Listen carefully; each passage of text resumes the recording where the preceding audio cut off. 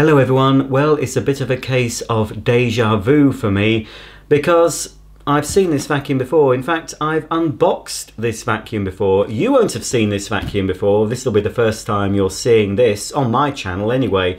But yes, I unboxed this and recorded the unboxing, but with one thing and another and using a new camera, the footage got lost. I don't know what happened. I tried to retrieve it, but I couldn't.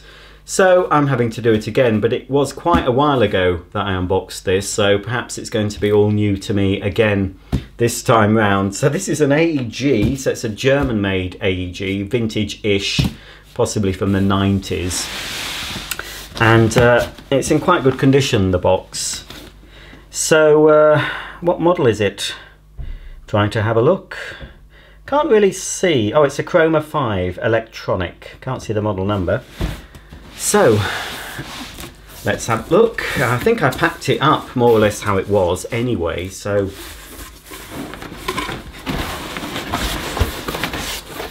it's not going to be much different to how it would have been in the first video. Right, let's start with the toolkit.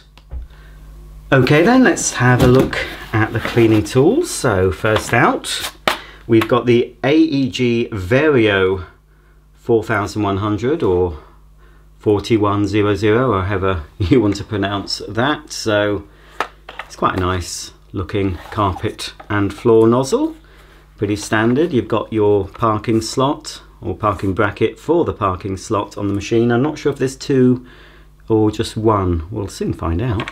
Two nice big wheels for easy maneuverability, and it's a plastic base plate but with a further 4 wheels with little rubber tyres on them. So this is supposed to be for carpets and hard floors. So the little rubber tyres give grip on a hard floor. We've also got some very quality feeling rubber squeegees at the back there. Nothing at the front, and of course you've got your red litter pickers. But there's no brush on this, so it is designed, as I said, for carpets and hard floors, but there is no brush.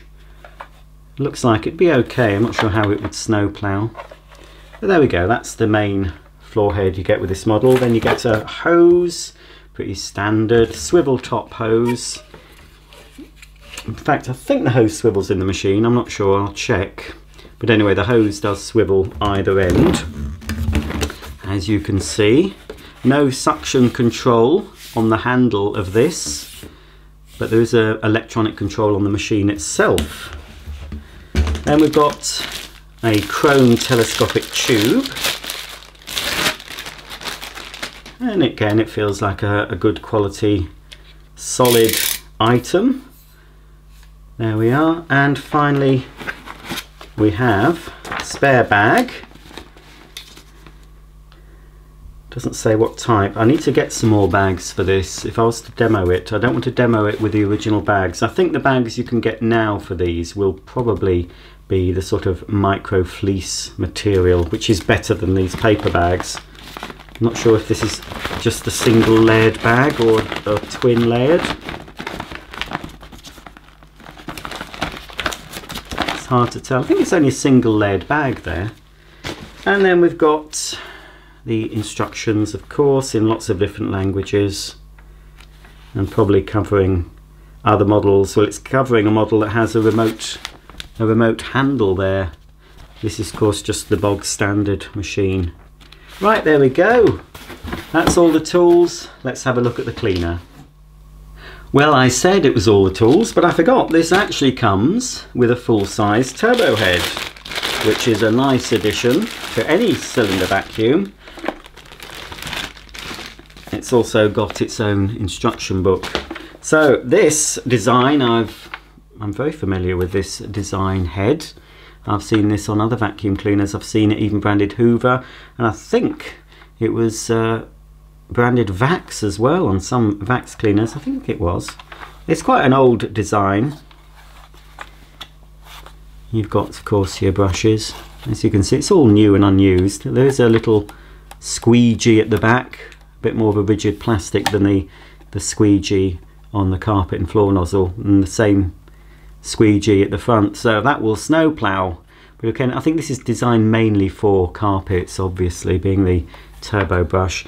You've got easy access to the turbine here, in case you get a blockage. You have to be careful what you vacuum up with a turbo brush like this, just like with a dirty fan upright vacuum cleaner. When all the dirt passes through the fan, whether it be plastic or metal, you have to be a bit careful what you pick up so you don't damage the blades, especially on this sort of machine with a plastic turbine.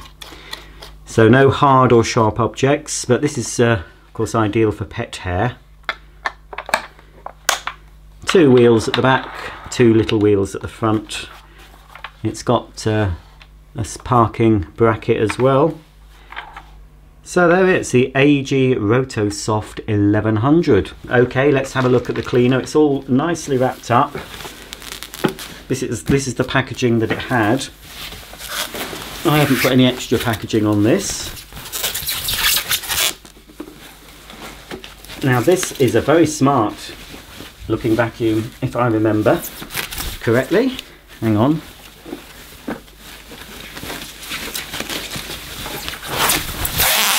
I don't want that noise. There we are. Come on. There we are. Oh, you can see everything. You can see it's very reflective. As you can see sneak peek behind the scenes there. Well, it is a smart vacuum, and it's called the Chroma electronic. Chroma because it is this lovely black and chrome. It looks, you know, sort of like a motorbike. You know, it's a very masculine looking vacuum, if there is such a thing. Well, there certainly are, I think, masculine and feminine looking vacuums, and it mainly goes by the colour a lot of the time. If this was in pastel colours, it would look like a feminine vacuum, but it's black and chrome. So, but it's not. I didn't know when I bought this. It feels quite cold, the chrome surface, as opposed to the plastic. It feels colder, but it isn't metal. It's not chrome. It is plastic, which is why I'm handling it with kid gloves, because I assume, and I can't remember if this is okay. How did I open this? Oh, there we go. Ah, well, it is. It is not the same shiny finish, but I thought, like on some vacuums that have a metallic finish, they are black on the inside, but this at least is. As you can see, it has got the chrome running all the way through. It's definitely plastic though, but it's more highly polished. I'm not sure whether this matte chrome would polish up to the same standard as the surface, but anyway, while I've got it open, let's show you the silly place that they've got some of the small cleaning tools. So with this machine, to access the tools, you have to turn it off, and that's like the Hoover Compact, the sort of second generation Hoover Compacts that were released in the 80s, the boxier compacts. They had internal tool storage, but you couldn't access them without switching the machine off. The same goes with this, because obviously it's in the bag compartment, so if you try and access them with the machine running, you won't be able to open the bag compartment, or it'll be quite difficult to. So there we go. Inside we've got 2 tools, quite a nice but small upholstery nozzle with your litter pickers. It's got a couple of bleed holes as well at the back to make it easier to move on your curtains and things. Of course, you can reduce the suction, and you've got a very short, I've seen that design many times, quite a short stubbly crevice tool, but no dusting brush on this machine. There's only space for those 2 nozzles there. So while we've got the bag door open, let's have a look inside. So we've got the same paper bag I showed you, self-sealing. I don't want to pull, oh well, I'll do it, I should be able to get it back. And then that should, I don't know if that comes out, no it doesn't. So you do have to yank it a bit. I don't really want to, I'm trying to take it out without damaging the bag. You've got, I don't think the filtration on this is terrific, is it? You've just got a sponge, quite coarse pre-motor filter there. The motor is just situated just behind the grille. You might just be able to get a glimpse of that. that just slots in there, and then the exhaust filter is here. So how do we get this off? I'm sure I did this in the unboxing, but I can't remember how I did it. I might not have done, actually. I can't remember opening this. Does it come out from the other side? No, this must come out from this side.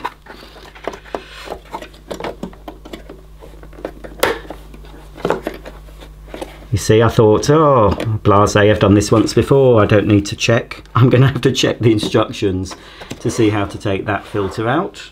I've just read in the instructions that AEG recommend you replace this microfilter after every 5 full dust bags. So it's not washable, and they're saying that the pre-motor filter shouldn't require any maintenance unless the bag bursts, and then they're just saying tap it clean. They're saying it basically doesn't need any maintenance, that. But this one, they are saying every 5 full bags. Not sure if they would have come with, what am I doing? The bags, the filter, sorry. Sometimes, obviously, with Miele cleaners, you normally get a couple of filters with the bags. So there it is. That's the only level of protection, protecting our poor lungs from the dust it's sucking up. Well, there are 3 levels of protection, I suppose. The bag, the pre-motor filter, but this is the final filter. The exhaust filter, or post-motor filter, so that just doesn't open up fully, just opens like that, and you just, that'll become black mainly with the carbon dust from the motor, of course. So basically that's all I can show you inside the cleaner. So just close the chrome lid. I thought it would click, but it doesn't. Oh, there we go. You've got a bag check indicator. It's hard to show you everything on this very shiny surface, but here just the regular piston type bag check indicator, and the cleaner exhausts from these 2 vents either side. There's no exhaust vent on the bottom, which I do prefer having a top mounted exhaust, because if you were to use the machine in this position, for example when you're cleaning the stairs, it's not blocking off the exhaust vent. A lot of cleaners have the exhaust vent here, so I do prefer it on the top, as long as it's not going to blow in your face. The best exhaust vent that I've used and I've experienced is ones that Sebo employ in their cylinder cleaners, having the air belt that diffuses the exhaust air around the body of the machine, so there's no hot air blast that I suspect you might get from this. So as I said, yes, it is made in Germany, unlike current AEG models, which are made somewhere in the EU, I believe, most of them. You've got 2 pedals on the back, obviously on, off, and cord rewind. That's quite a nice quality cord. It's an unusual plug. This would have been fitted. This is a factory fitted plug, but it's not molded on. It's a Legrand brand plug, made in England. So German made vacuum with an English made plug. So whether this was actually fitted in the German factory, or these were imported into the UK and then taken somewhere and a UK plug fitted, I expect not. They probably shipped in the plugs to actually fit in the factory. That would make more sense. So yeah, it's a nice, does feel like it's a quality cord. In you go, and it does fit quite neatly actually in the back of the machine, because this is a German cleaner, and it would, in Germany, it's native Germany, it would have had probably a 2-pin plug, and they tend to be smaller than the UK ones.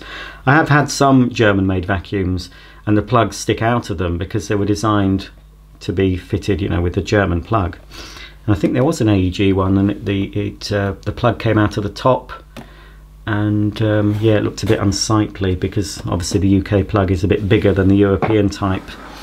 Okay, so we have very nice, fairly smooth, yes, dial to control the suction. Let's try and angle it so you can see it without all the light reflecting.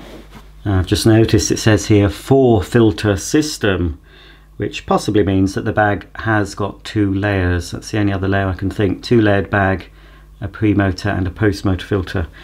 So we've got here suggested settings for various fabrics and upholstery and carpets and things. So the lowest setting, and it says 250, so I'm assuming 250 watts for your delicate items, curtains and lightweight dusting, and then 500 watts for your upholstery, 650 watts, quite a common sight on vacuums of this era, an economy setting, so that gives you sort of general cleaning all round the home at obviously lower wattage and a lower noise level. And then for your rugs, you've got 750 watts. That could incorporate carpets as well, I suppose.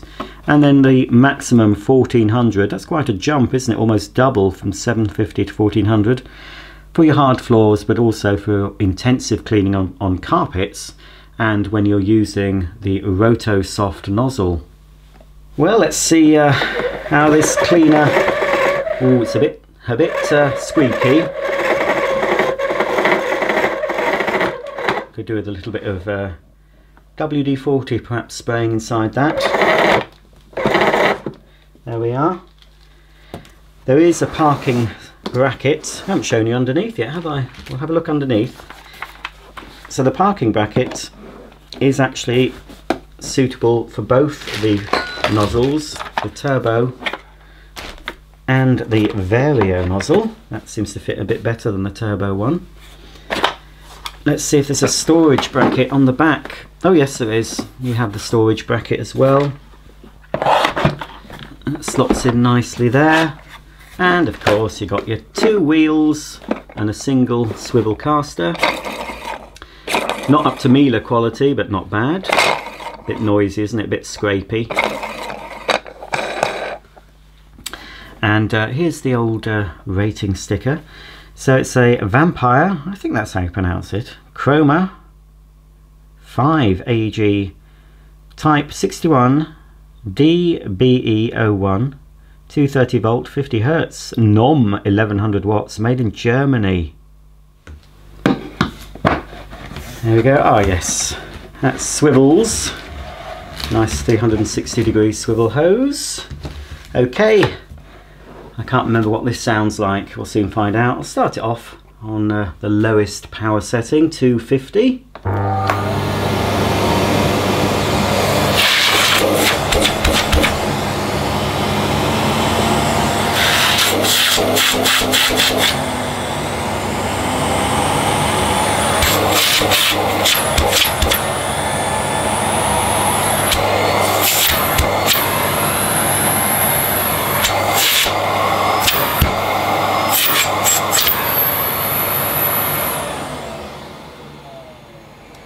That's not bad at all, is it, for noise level, even on full power. I thought it might be a bit noisier than that. Doesn't seem to have a load of sound insulation, not like well, the latest AEG that I showed you, depending on when you see this, was the Silence, wasn't it? That's a very, very quiet cleaner, so it's nowhere near that quietness, but for the time it's, you know, it's a pleasant sounding vacuum, and there doesn't seem to be any air hissing either. There doesn't seem to be any air escaping, so it seems to have quite good suction seals. I'm just going to quickly turn it on again, but on its full setting on 1400, just to see if this model has a soft start motor. I suspect not, but you never know. No, it doesn't. Right, let's put the old Roto Soft on, see how noisy that is. I'll start it off on high power.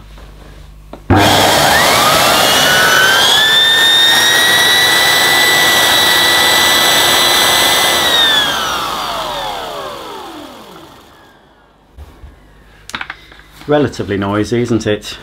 Won't be so noisy when it's actually on a carpet.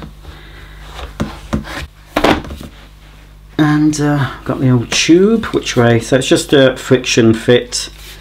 There's no click fitting, no buttons to release. You tended to get that sort of fitting on higher end vacuums. It's something I prefer as well on cleaners you can buy today. I do like to have a nice button to press, so you know, because often when they're friction fit,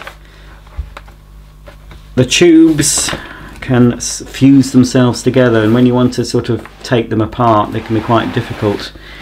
I think this is a lovely looking vacuum. It looks very nice on the viewfinder, very nice in real life as well. It's very, very smart. It's the chrome. They should use chrome more in vacuum cleaners, shouldn't they? Everything's, I don't know, everything's so, it's either you either get pastels or you get bold primary colours, don't you? Or Dysons, I suppose. They're more of the grey, aren't they, with a touch of colour.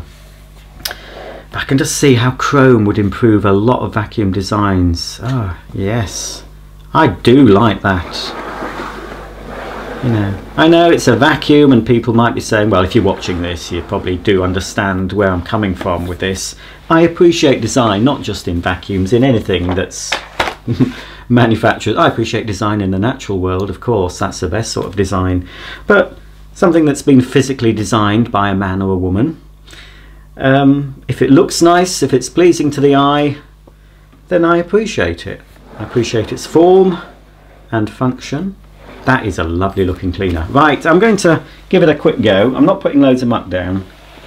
I'm going to get some other bags for this. You might not see this for a while because this is going into storage in my new storage location, highly top secret location. It's probably full by now.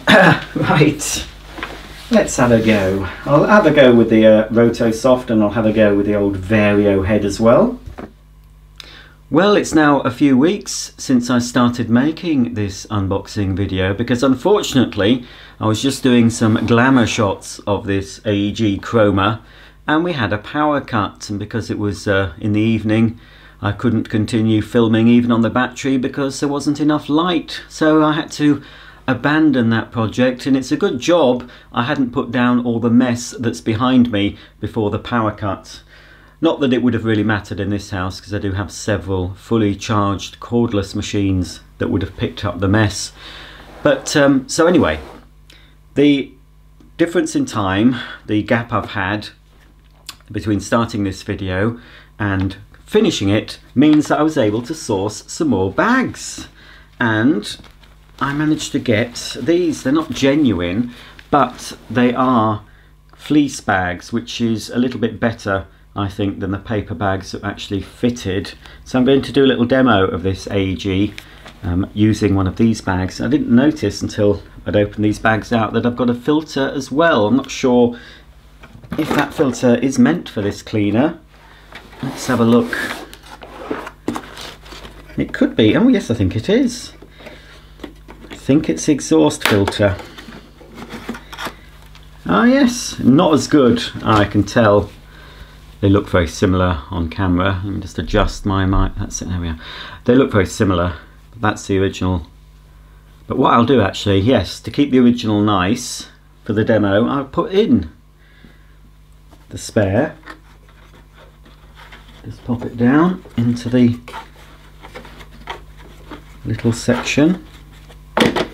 There we go. So that'll mean the original filter's kept nice and clean. Can't do much about that one, but that'll just vacuum off if it gets dirty. And it might get dirty because I've put down quite a lot of filth in order to test the turbo nozzle and the Vario nozzle. So maybe the suction will be a bit better as well.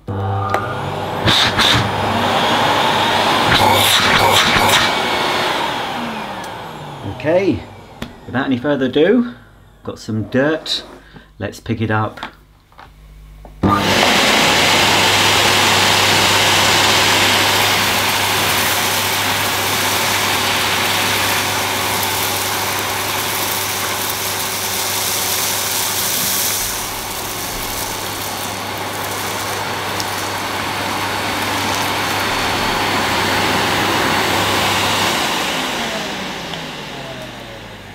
Well, there you go. It's not done too bad, just 2 passes. It's got the majority. The only thing that it has left when you look really close is some of the loose leaf tea, but for 1 forward and back pass, that's pretty good. A little bit of snow ploughing at the front, but yeah, all in all, that's very good for straight suction. I did do it on the maximum setting, 1400 watt. let's get that lovely new turbo nozzle all dirty and see if that makes an improvement on the Vario 4100 nozzle.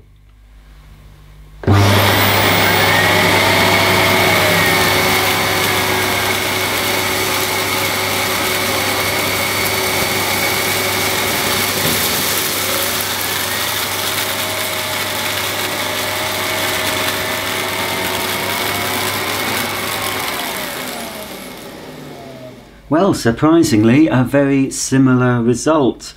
The Rotosoft head has a slightly wider swept path. It's hardly anything in it, very slightly. But the keen eye, I don't know if it picks up on camera, I'll point to it.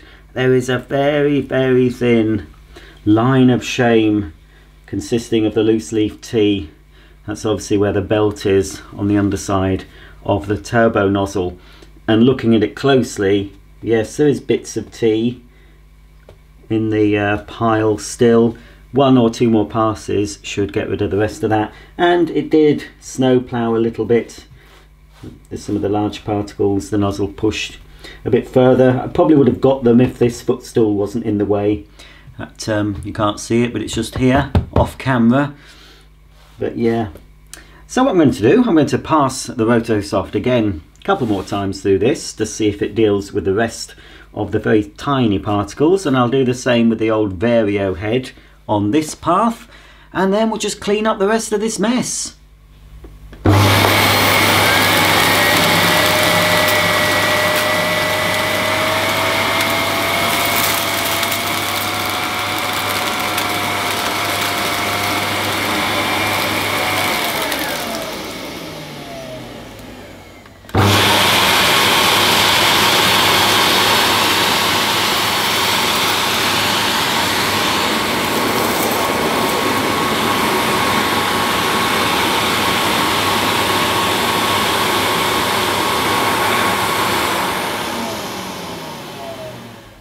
Well, after two more passes, I would say the Rotosoft turbo head is the winner, but it's minuscule, the difference between the two.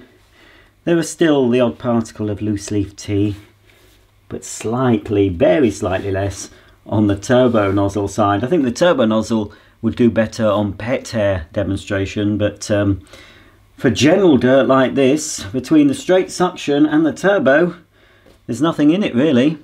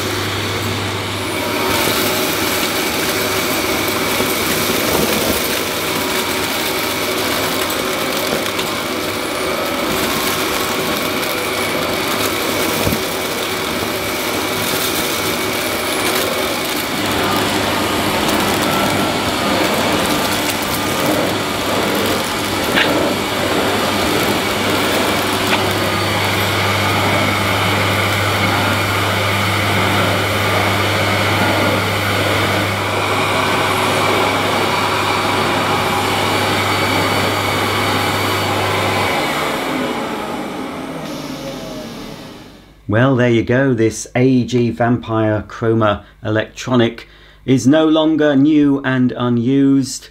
It has now been sullied with a load of dirt, and probably far more dirt than it was expecting to pick up on its maiden voyage. In fact, the bag, I think, is chock-a-block.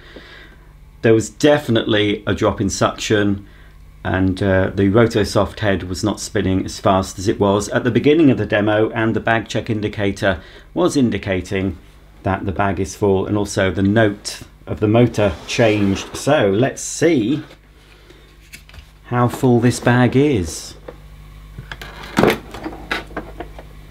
Ooh, pretty full. I'm going to use the self-sealing mechanism, which works pretty well on these. It's packed solid, no wonder. It still did have some suction. I think if I was to use the paper bag, it would have lost its suction long before it was as full as this.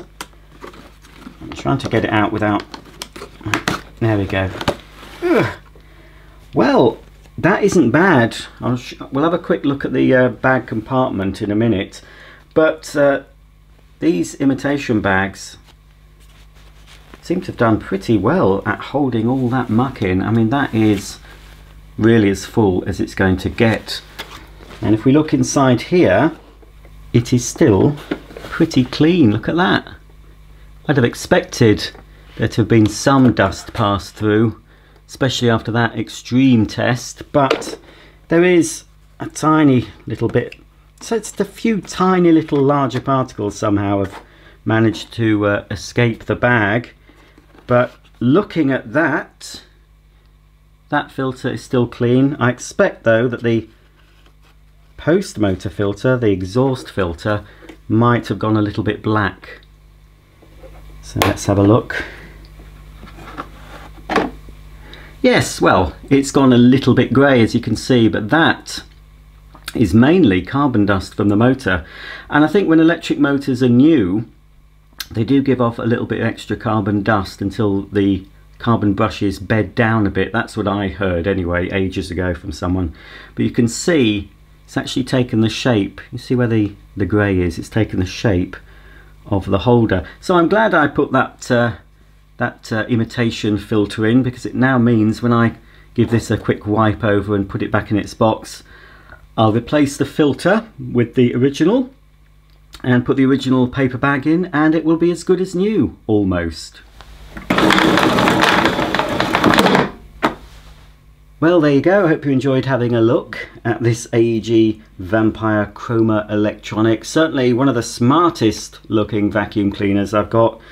I think if this was, say, in red and black, it just wouldn't have that same appeal, would it? It's definitely the chrome finish that makes this look, well, just a little bit, a cut above the rest, I'd say. But don't get any big ideas, AEG, because you're going back in your box, where you can be kept looking lovely.